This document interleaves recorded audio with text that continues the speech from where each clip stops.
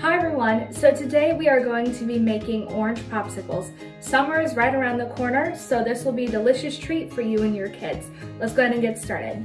So the first thing we are going to do is we are going to squeeze our fresh oranges. Mine are already cut in half, so all I'm going to do is squeeze them into this because it'll make it easier to put into the popsicle molds.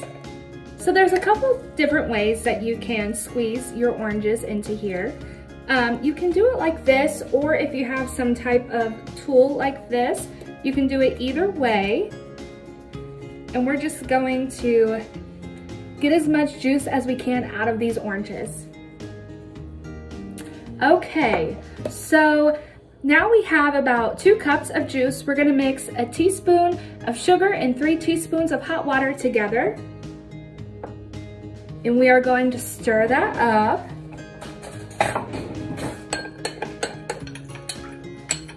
And then we're just gonna mix it in here with our squeezed juice.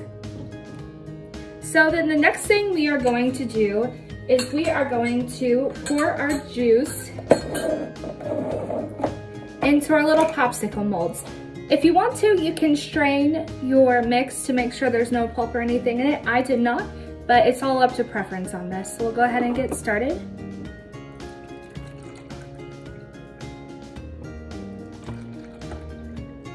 Okay, so after we poured in, we just put the lids on, and then we'll go ahead and freeze them. You can either freeze them overnight or for a few hours until they are solid, and then you have a great orange popsicle treat. Hope you guys like it.